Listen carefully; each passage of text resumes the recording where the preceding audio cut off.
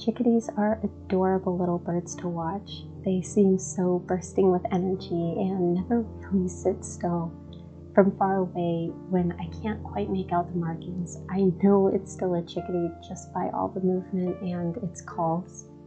For a few years now, I've had the joy of landlording chickadees, and if one happens upon your nest box, do whatever you can to protect these little guys.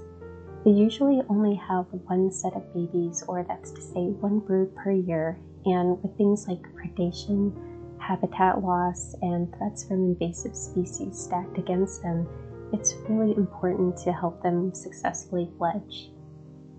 Usually they'll begin to look for nesting sites in late February to mid-March, even out as far as April. When it comes to tree hole sites, both the male and female chickadees will excavate the nest hole, but it's the female who will bring nesting material to the nest site and begin to build. In a nest box, if you see wood shavings or sprigs of moss, those are the first signs you have a chickadee starting to build a nest. Though it could also be a tufted titmouse, sometimes it's too early to tell. Chickadees build the base of their nest out of mossy lichen and peeled bark.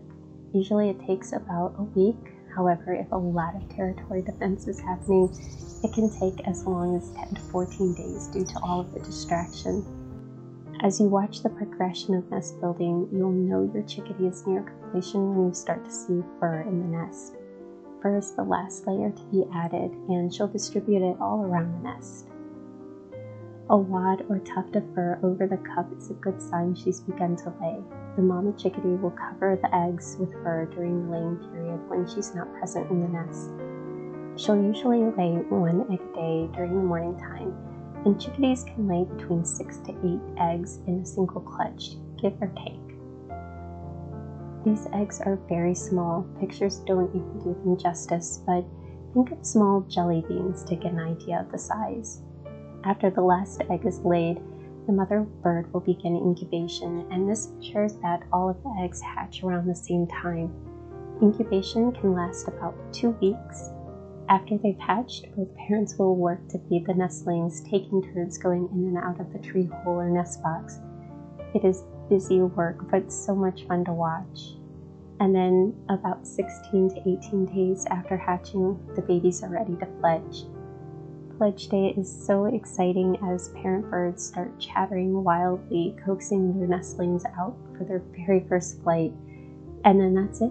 The nest will go quiet, and for the chickadees, the season is over. It can definitely be a little sad when the nest is empty and everything's quiet, but if the chickadees were in a nest box, clean it out immediately, reset it, and you may be able to attract some bluebirds during the remainder of the bird breeding season.